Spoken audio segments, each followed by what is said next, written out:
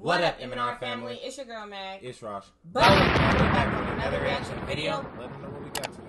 Today we're back with more MrBallen. The title of this is called Someone You Know Was on This Plane. But look, man, we drop multiple new videos back to back every single day. So if there's anything that y'all want to see us react to on the channel, man, just drop them things in the comments. But look, man, if you're new to the channel, hit that like button, subscribe to the channel. But look, man, let's get to this video. Believable, it's shocking, it's a whole bunch of things, but what you'll remember from this story is the twist at the very end. But before we get into today's story, if you're a fan of the strange, dark, and mysterious delivered in story format, then you've come to the right place because that's all we do, and we upload 3 or 4 times every week. So if that's of interest to you, please open all the cans of tuna fish inside the like button's pantry, and then release a gang of feral cats into their house. And then release a gang of... vicious feral cats inside their house. Also, please subscribe to our channel and turn on all notifications so you don't miss any of our weekly uploads. All right, let's get into today's story.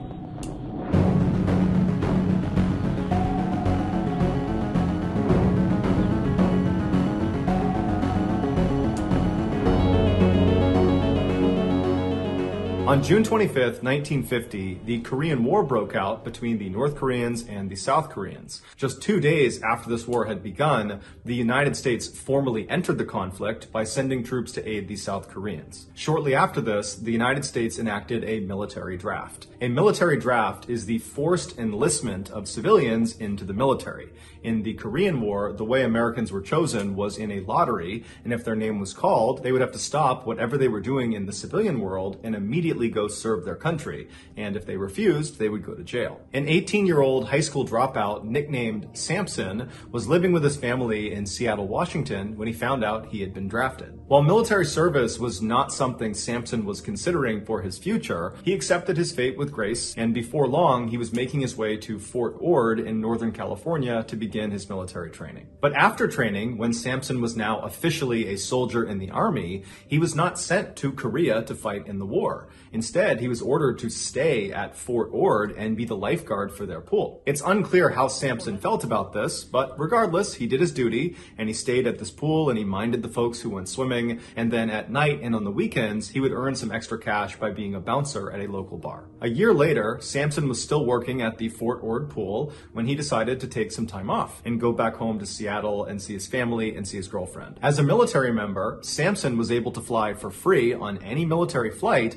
so long as he was in uniform. And so Samson packed up his things, he threw on his uniform, and he made his way over to the Fort Ord airport, where he hopped on a small military plane and he flew to Seattle. A few days later, on September 30th, 1951, Samson said goodbye to his family and to his girlfriend, and then he put his uniform back on and made his way to the Seattle airport. When he got there, he saw there was only one military plane that was flying from Seattle all the way down to Fort Ord, and this plane was a World War II era dive bomber that only had enough space for one person, the pilot. Samson had to get back to Fort Ord that night because the following day he had work, and in the army you can't just not show up for work. But Samson didn't have enough money to buy a civilian plane ticket to take a civilian flight down to Fort Ord, so he was in a tough spot. And so he approaches this pilot of this dive bomber plane, and he says, hey, can I just cram into your radar compartment in the back of your plane? And the pilot, whose name was Anderson, immediately said, no, that's a terrible idea. It's not meant for passengers. It's barely big enough to fit inside of. You could get badly hurt in there. But Samson was adamant that he had to get back that night, that he'd be in so much trouble if he didn't. And he kind of appealed to Anderson and said, look, you're in the military. You get it. I have to get back there tonight. Can you please make an exception and just let me hitch a ride in the back of your plane? And so finally, against his better judgment, Anderson caves and he says, okay, Samson, you can come with me. And so a little bit before 4 p.m. that afternoon, Samson eagerly went around to the side of the plane. He opened up a side hatch and he crawled inside of this very tight radar compartment. And once he was tucked up inside, Anderson walked around and he closed the hatch behind him. And then Anderson got in the cockpit and began preparing the plane for takeoff. A few minutes later, the pair was careening down the runway, and right as the plane began to experience lift and was going up into the air, the side hatch of the radar compartment where Samson was suddenly flew open. The big issue with this now open door in the radar compartment was not that Samson, like in the movies, would get sucked out this door out to his death, although if he wasn't careful, he totally could fall out of the door. No, the real problem with this now open door had to do with oxygen levels. At their cruising altitude, where the majority of their flight would be spent, there wasn't enough oxygen in the air to sustain human life. And so as soon as Anderson powered up that plane and began preparing it for takeoff, he began pumping oxygen into the cockpit and also into the radar compartment space. This is done specifically to compensate for the lack of oxygen up at that cruising altitude. But with Samson's door now wide open, all that extra oxygen that was coming into that space to keep him alive is now just being sucked right out the door into the atmosphere, which meant if Samson couldn't find a way to shut that door, he would eventually pass out and suffocate to death. Samson, who was fully aware of this fact, immediately jumped into action by anchoring his feet and legs around the stanchion in the middle of this compartment space, and once he was fairly secure, he began extending his upper body out of the plane to try to grab onto the handle to try to shut it. But once he was holding onto that door handle, he's now halfway out of the plane. He could not get it to shut. The wind was so strong it was pinning the door open. And so for the next several minutes, Samson desperately is trying to get this door shut, but it's not working. And so eventually he retreated back into the plane and went all the way to the very back of the radar compartment space and tucked himself up behind some equipment. Because this was not an area where passengers were supposed to be, there was no way to communicate with the pilot. He could not tell Anderson that he was dying back here. And so he just sat there and prayed. While Samson was dealing with this open door crisis, Anderson was dealing with a crisis of his own. At some point after takeoff, he looked down at his gauges and he realized a terrible mistake had been made.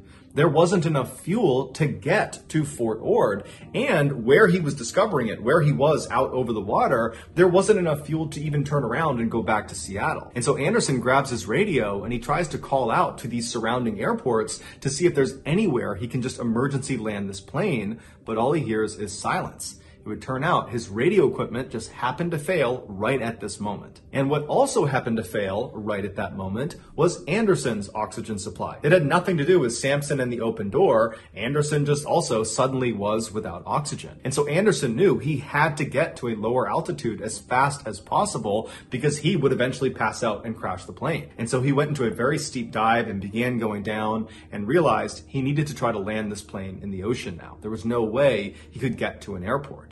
And so he's burning down towards the water, and as they're coming down in altitude, there was more oxygen in the air. And so Samson, who had eventually passed out from a lack of oxygen, is suddenly revived with all this additional oxygen as they're going down. And so Samson comes to and he looks and the door is still wide open and all he can see is the Pacific Ocean burning up at him. He only had a few seconds to grab onto the stanchion in the middle of the space he's in before they impacted the water. Miraculously, Samson survived the impact, but immediately he was faced with another life and death situation. Because this door was wide open, the freezing cold water began pouring inside, flooding the space. And so Samson tried to swim his way out, but the power of this water coming in was too strong, and so he had to wait until the space completely flooded before he swam out and then swam up to the surface. Once he got to the surface, he's looking around and the water's incredibly choppy and it's very foggy. He can barely see anything. And he's looking around for Anderson, not really sure what happened to him, and he looks down the plane towards the front of the plane and he sees Anderson climbing out of the cockpit. He looks badly beaten up, but he's alive. He's okay. And so Samson yells to him and the two men link up and they're able to pull two life rafts out of the plane. And so both men, they get into each of their rafts right as this plane sinks down below the surface. And so Anderson and Samson begin looking around wondering what they're going to do, but it's so foggy they can't see land in any direction. They can barely see 10 feet away from themselves. And so Anderson thought they landed maybe 2 or 3 miles off the coast of California, but they weren't really sure. So Anderson pulled out his compass, he looked east and said, let's just start paddling. The men had crashed about 2 miles off the coast of Point Reyes, California, which is this big protected shoreline that's about 150 miles north of Fort Ord. And this particular stretch of water that these two men had found themselves in was a known breeding ground for great white sharks. So the two men, they got their compass and they're trying to swim as fast as they can to the east, but they're not seeing any land. The fog hasn't let up at all. And then eventually it got dark. And as soon as it got dark, the water got choppier and choppier until at one point, Samson Samson actually was launched out of his raft into the water. He turned around and saw his raft, but it was being pulled away by a current faster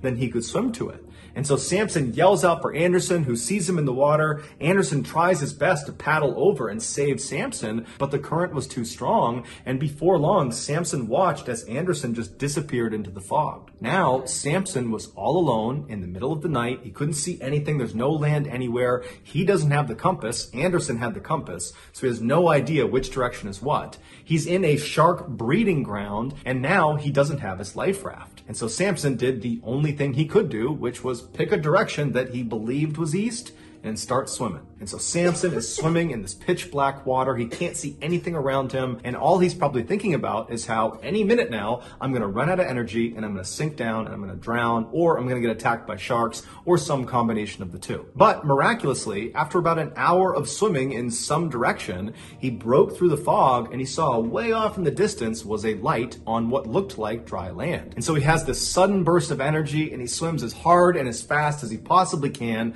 A couple of times he gets pulled under by rip currents and he nearly drowns, but eventually he gets to the sandy shores of Point Reyes. It's believed he swam approximately 1 or 2 miles after being dumped out of the boat. As he was pulling himself out of the water and collapsed on the beach, he had given everything to that swim. Had he been in the water for even a few more minutes, it's very likely he would have drowned. Unable to stand from pure exhaustion, Samson just began slowly crawling up the beach towards this light he had seen as he was swimming. And it would turn out this light was on the outside of this building that was owned by a radio station. And so Samson is crawling and periodically puking out seawater. And finally, after about 30 or 45 minutes, he gets to the steps of this building. He crawls up the steps and he pounds on the door. And by this point, he's hypothermic, he's in shock. He's about to die if he doesn't get any help. And luckily, there's someone inside of this building. They open it up, they see Samson. They don't know what's going on, but they pick him up, they pull him inside, they wrap him in a blanket, and they try to ask him, what happened? What's going on? Why are you here? But Samson was too cold to even speak, so he just sat there and shook.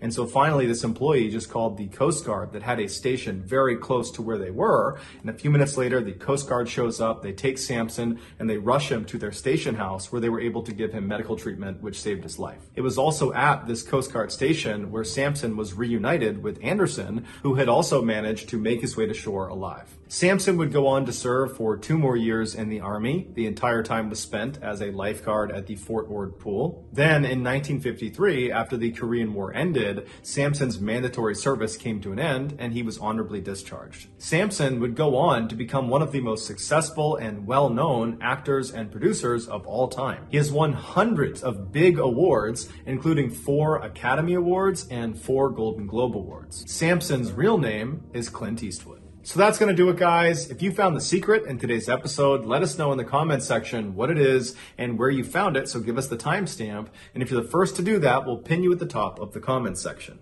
If you got something out of today's episode and you haven't done this already, please open all the cans of tuna fish in the like button's pantry and then proceed to let loose a vicious gang of feral cats in their house. Also, please subscribe to our channel and turn on all notifications so you don't miss any of our weekly 3 or 4 video uploads. We are now selling merchandise, so if you want to buy flannels and hats and a whole bunch of stuff, go to shopmrballen.com. Also, go follow our shop's Instagram page for all upcoming deals and promotions. The username is shopmrballen. If you want to get in touch with me, you can direct message me on Instagram or on Twitter. My username for both platforms is the same. It's johnballen416. I also have a ton of content over on TikTok, where my username is MrBallen. We also have a second YouTube channel called MrBallen Shorts, where we post random short videos and lost episodes.